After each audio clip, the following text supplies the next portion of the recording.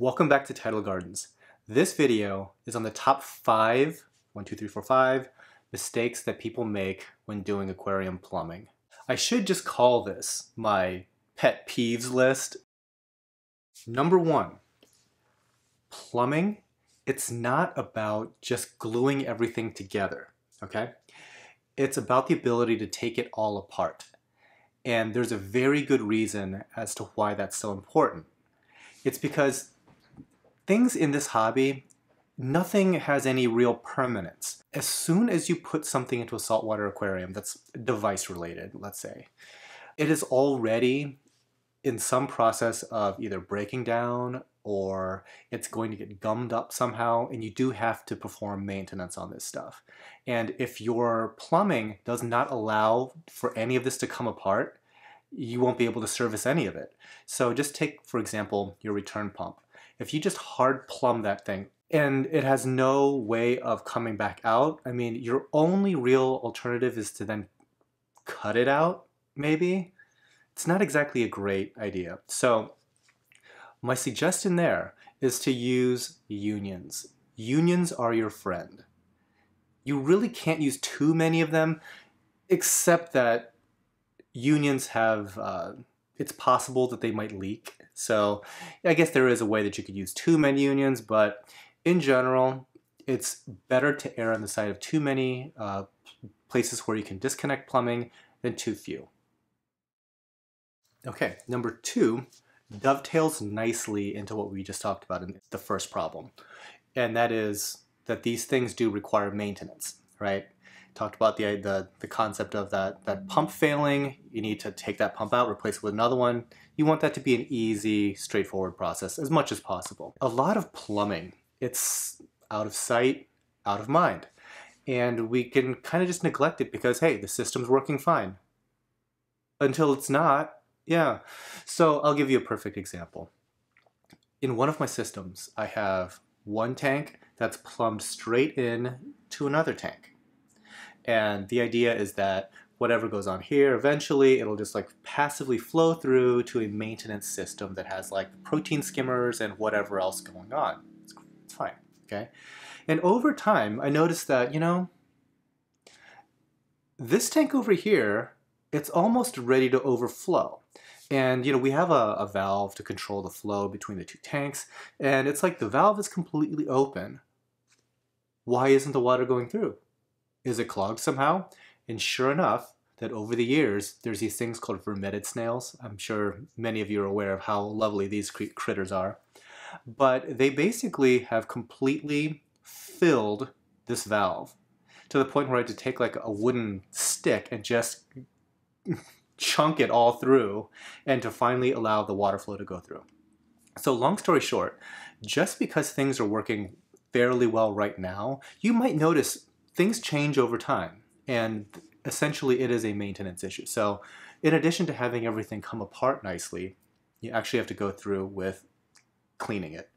And a tip for that, vinegar works very, very nicely because a lot of the critters that kind of grow and block up plumbing, even inside the pipes themselves, a lot of critters can grow in there. They're all calcium carbonate based. Troublesome ones are anyway. And vinegar does a really, really good job of just dissolving it all. So I try to give your pumps and even some of your valves and major plumbing parts a vinegar bath every, at least once a year. Is that too much to ask? Number 3, it's not necessarily like a maintenance issue or anything like that, but it's kind of a design issue. And that is completely underestimating the need for drainage capacity. Now, so this really applies for the folks that have sumps and they have some sort of overflow system that takes the water from the main display down into a sump. And you can check out our other video on sumps if you want to kind of learn a little bit more about that, or if you haven't seen it before. I'm pretty pleased with that video. So anyway, capacity. Oftentimes, and I see this more often than I would like, but somebody has a pump with a 1-inch output, and then so they plumb all of their lines with 1 inch. But their drain is also 1 inch. Now guys, do you see a problem with that? A passive drain only has so much capacity. And that pump that's pumping water through that 1-inch pipe, that could greatly exceed the capacity of that drain. So when in doubt, go pretty much as large as you can. I mean, usually the biggest drains I typically see are about 1.5 inches. On a couple of our custom tanks, we went with 2-inch, and it's total overkill because 1-inch versus 2-inch is not double the flow rate. It's because, you know, it's fluid dynamics guys, engineers, set people straight on that. It's like a lot more. 2 inches is way more than 1 inch when it comes to drainage capacity. So if you're going to err on any side, definitely go with the biggest capacity you can in the event that, you know, maybe even something gets clogged. Like you can totally have a, let's say a 1.5 inch drain, just again, accumulate stuff. Maybe like a piece of nori gets stuck on too much of the overflow and it just starts creating blockages. Any number of things. A snail gets in there. That's happened before, guys. So do not underestimate the need for very high drainage capacity if you're going to use a sump. Number 4, another design problem. A lot of people, they kind of plug everything in. Everything works great. You know, we did it, guys. We plumbed this thing up. Everything comes apart nicely. We've maintained it nicely. Everything's great. Until you turn the power off. And then what happens? Hopefully, you've designed it in such a way that when all the pumps turn off and it starts to back siphon, that the sump down below is appropriately sized for all the water from the display tank or whatever other tanks can go down into the sump without overflowing it. I guess a similar problem that arises is when people have set up their return lines and it's too low in the water column. So let's say it's like a couple inches from the bottom of the tank. When the power goes out, it's going to drain all the way down to that point. And then so hopefully you don't have any fish in there just flopping around in like an inch of water. But again, that could also cause an overflow. All that volume is going to come down into the sump. So either have some sort of siphon break. Sometimes people drill a little hole towards the top. Some people use like check valves, either like the toilet flapper kind, or even like a Y check valve, which is like a lot, it's a lot higher quality and a lot more reliable, but neither of those are really 100%, especially like I said, over time, things kind of can accumulate in plumbing and kind of cause them to fail. So those things typically aren't a fail-safe. Oftentimes they just kind of allow a small trickle. So they're basically buying you time.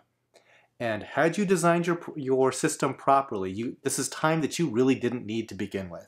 What you needed to do was make sure that when the power goes out entirely, it doesn't matter. Do not cause a flood. Do not drain your tanks. Lastly, number 5. This is my ultimate pet peeve. And I have fallen victim to this myself many, many, many times. It is not using the right type of plumbing. So when you go to Home Depot or Lowe's, you'll notice the plumbing section, it's fairly large. There's a pretty good selection of a lot of different types of fittings. And believe it or not, once you do a lot of plumbing, you'll realize that all of that stuff out there, it doesn't actually cover everything you need. There's plenty of other parts that you'll eventually have to order online, like 3-way T's and stuff like that, and like 5-way crosses.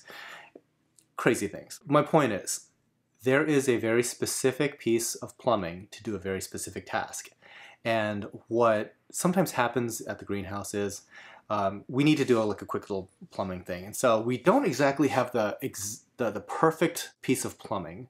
So we go with what we got handy. Instead of just driving 2 minutes down the road and getting the correct part, we're going to make it work with what we got.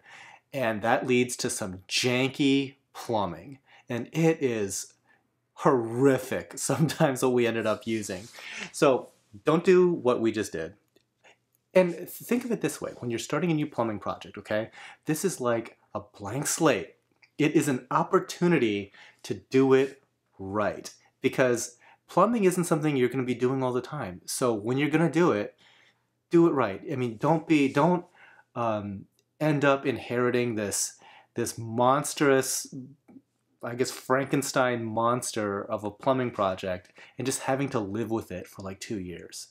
Just do it right from the beginning. It'll serve you way better down the road.